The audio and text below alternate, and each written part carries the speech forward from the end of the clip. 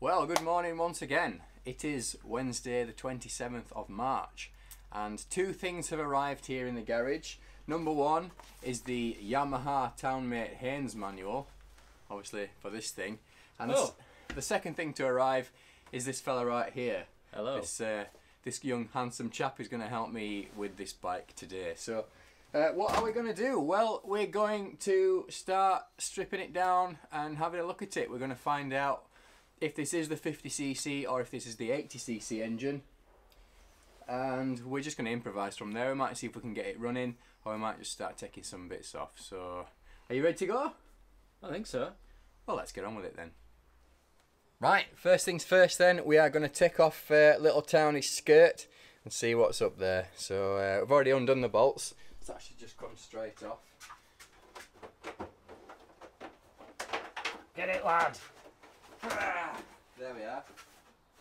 Nice, all in one piece. Maybe use that in the winter for getting down some slopes. Okay, Kieran's going to do the wing mirror for me because it keeps getting in the way. I keep catching it, so we're going to take that off. That way around. Coming off like a boss. Managed to bag myself a cabinet from a school so that I can put Townmate bits in it. There we are, there's the wing mirror. And as a tip, if anybody wants any storage, my advice would be go and hang around outside schools. Because they are the most wasteful organisations you have ever met. They throw all sorts away. Here we are then, let's have a look, see if we can find out if we've got a 50 or an 80. It's normally printed or cast somewhere into the engine. I can Kieran see. has found it. So we're going to do the big reveal. So, John, you may have gone ahead and bagged yourself a juicy 7.9 CM3. Well, hey, so we've got an 80 or technically a 79, but that's good. It's the larger of the two possible engines. What it does mean is that this is not the original engine for this frame.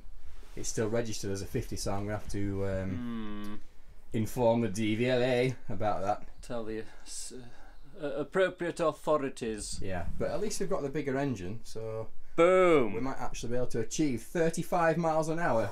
Blistering speeds! Assuming it actually works, so maybe that's the next step.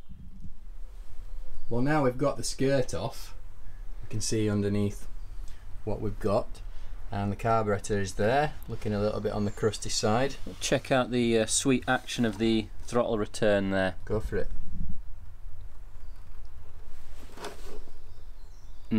Smooth. Silky.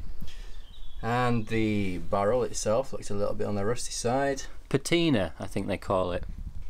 But again, it's all basically there, so that's good news. So we will have a look in the airbox to see what the filter looks like. Have a look maybe in the carburetor to see what the carburetor looks like. Check we've got some oil. Maybe check the valve timing, the valve clearances, and then we'll see how we feel about starting it. Kieran's discovered then that there is actually a spark plug in it, which is good news. So we're just going to have a quick look at that. Out she comes. Eventually. What we got? Okay. So slightly wet, as I sometimes like it. But I think that's not necessarily the best look for a spark plug. No, but it's the only one we've got for now, so I have to clean that one up and give it a whirl. What are you doing, boss? Oh, all innocent, honest. Getting me penetrate lubey spray ready. Give a little squirt inside. Down the spark plug hole. Yeah. Into the barrel. A little safety precaution for working over any old engine, just so it's not ploughing away dry. Yeah, obviously there's not going to be any oil in there. This bike's not been run for many years, so it will be very dry down there. We're going to try and move the piston by hand, so we're just lubricating that a little bit just to try and ease that process. So the spark plug's still out, and we've put a little bit of WD-40 down the barrel there, down the hill, and just let that sit for a little while. So we're just going to use the Kickstarter to see if we can move that piston up and down and see if it's actually free to move or if it's completely seized. So Kieran, if you'd be so kind. Good luck to you, sir. Cha-ching! Got some interesting noises. Kind of like, feel like maybe there's a turkey in there. Shall I go? Seems reasonably strong. Yeah, I would say that's not seized. Just here, look. Come to see how we're getting on, have you, D? Oh, bye then. We have just cleaned and gapped the spark plug, which should have been 0.6, 0.7mm gap, and it was, so that was fine. And we were just testing to see if we could get some spark on it, and have discovered that the key that was provided is not the key for the bike, so we're not going to be able to turn the ignition on. Oh! So we could start taking that apart and trying to bodge the ignition, but I think for now we'll leave it and just move on with some other things. Right, so Kieran's just leaning this bike over for me because I wasn't entirely sure there's any oil in there. It just looks sort of oil coloured down the window, but when you lean it over it doesn't actually move. So I think it is entirely empty and it's just an oil coloured window. So I'll just probably dirty. Drop the sump bolt and just see if anything comes out. Other than dust. Other than dust and moths and worms and slugs. Slugs perhaps. Here we go then. It's a 17mm and we're just going to drop it and see if anything comes out. Easy enough. We've obviously gone a bit upmarket and raided our local hospital. You in the face, dog? Get out of the way. Anyway. Always a dog in the face on Make It Better. Oh, there it goes. Oh. I think she's spent. She is dry as a bone. Okay, so that's the grand sum of oil that came out of the engine there. Right, next we are going to have a look inside the airbox and work our way down through the carburetor, do the valve clearances, hopefully try and find an ignition key that will work, and then see if we can get it started. Once I know that this bike runs, then we're probably going to start taking it apart a little bit more thoroughly.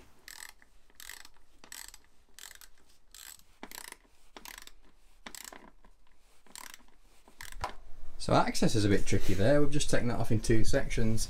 What's inside it, boss?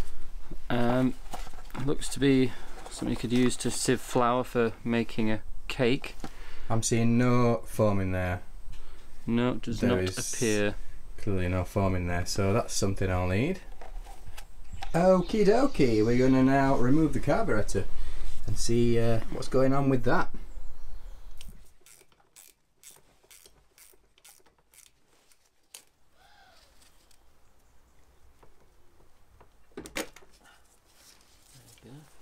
Right, there we are then. Carburetor is off. Let's have a look inside. Just had a quick look at the carburetor. How's your ring piece? Well, my ring piece is truly shagged. So that should sit just there. That's where it joins onto the engine block itself. And that is rajed. Some pasty gubbins. So we've just moved over to the bench. We're going to have a little quick inspection inside here. I'm not going to go into it too deeply. We're just going to see what the state of it is on preliminary inspection.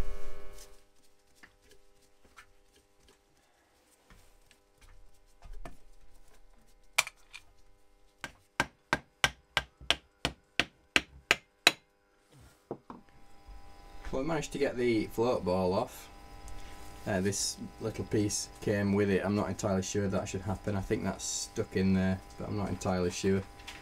But it does look to have some crap in there, so it's going to need cleaning out. I think what I might do with this is take it for ultrasonic cleaning.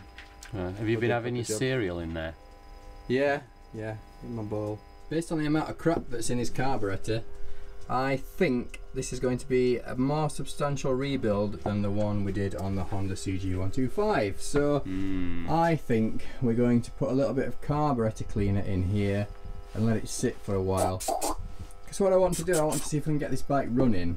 And running well, hopefully.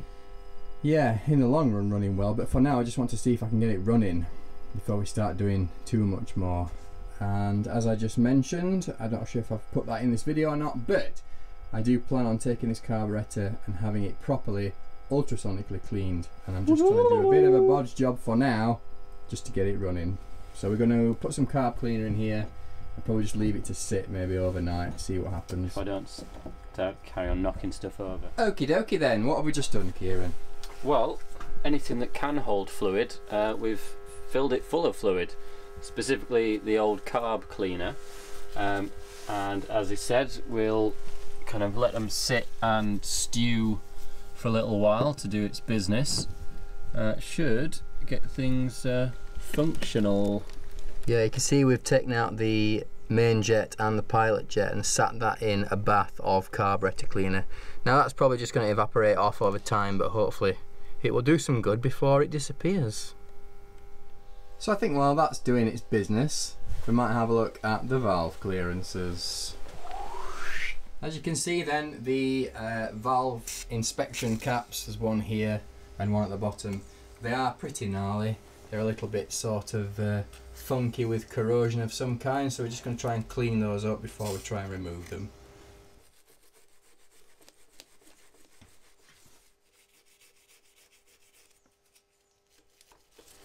Bit of a stiffy. Yeah. Wowzer. I can see the hefty grunt that you're putting in there.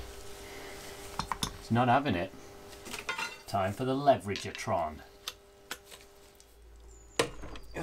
Holy monkey spanners. So that should not be on that tight. Errors. Are there any moles inside? No, just some valves. You in one piece? Significantly less effort required there. So I've taken the inspection caps off top and bottom. I've just taken the two screw things out of here. So this should pop off now. With a bit of a wiggle. With a bit of a wiggle.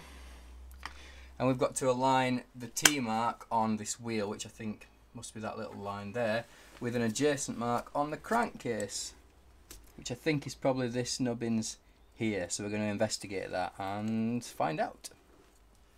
Obviously with the cover off now, we can get access to this nut, which is 17, and we're going to turn it until that line meets up with this little pointy arrow thing just here.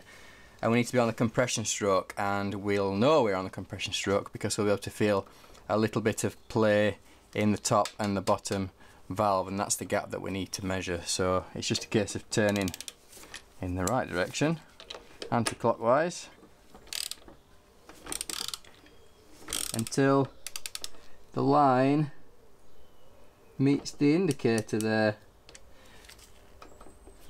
Right, we have just done the valve clearances, and it was just the same as any other valve clearance job on any other sort of classic-y oldie motorbike.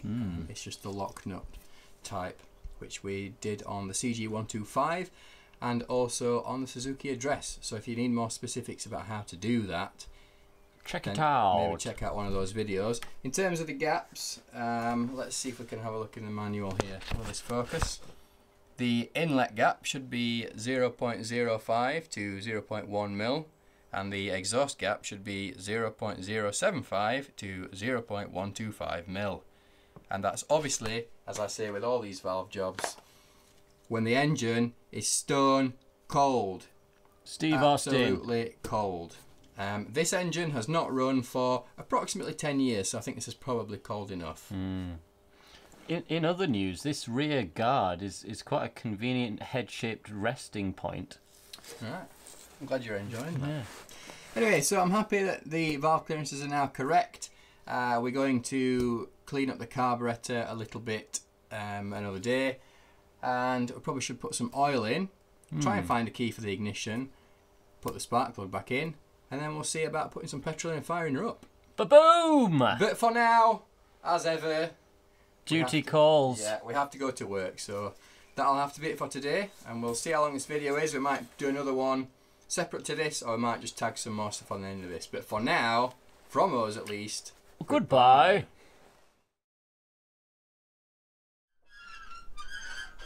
the smooth, silky noises of this trusty steed's suspension. Look at that action.